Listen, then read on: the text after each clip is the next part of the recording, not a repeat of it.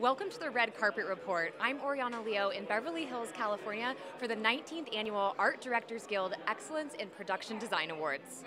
I'd like to ask you, how important is excellence in production design to what you do specifically? Well, for our show, it's everything.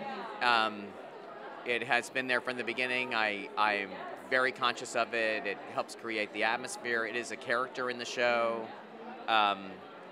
Dan Bishop, who does the production design, who's done it for 7 years, has done the evolution of the period. He knows the difference between what's stylish and what is commonplace, and what it's supposed to look real.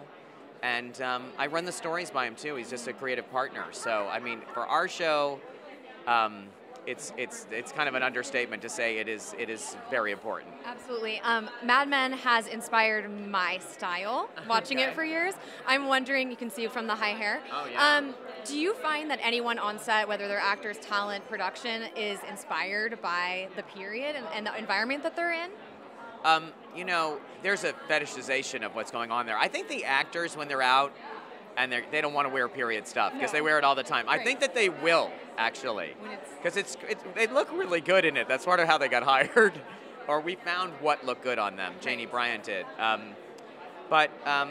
You know, I think that the reality that's created, whether it's the period or not, in the show is inspiring to people, and it stirs their imagination. And you get comments from people about how accurate it is, but you know, it was a great time in American design. And not only, and spurred on by the fact that the masses, the public at the Target level, and I mean Target the department store, really was craving new design, and was open to avant-garde design and so forth, and new materials. And so we've tried on the show to make it feel real. There's a mixture of the old and the new. There are things, you know, no one throws out all their stuff the day that they get new stuff, you know. So Betty Draper lives in a colonial house, but Don's apartment and Don's office is super, you know, mid-century, or what you would ever say it. So I think, short answer, when any production design is done well with detail, it's an inspiration for the story. Are they doing it personally? I have to say that it might be the age range, but there are a chunk of us that are basically, I'm born in 1965, but I would say all the way to people who were born in 1980, this is our period in terms of what we like in design. There's wood, but it's clean, it's, you know, well put together. It's sexy.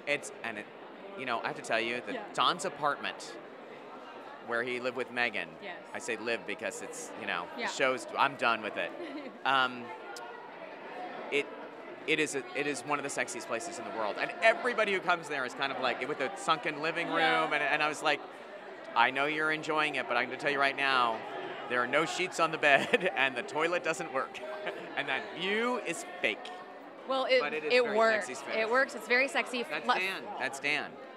Final question. Sure. Have you ever brought anything home from a set that you really loved? Now that the show is over.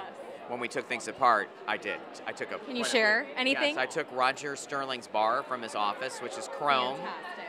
I took a couple of. I always take props occasionally. I have Don's Clio that he broke on his desk. I have just a couple of things that are significant to me. I took the big sign that Peggy did her Burger Chef pitch in front of. It's in my garage. That's great.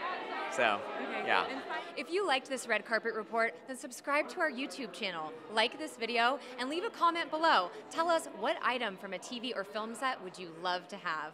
Until next time, I'm Oriana Leo.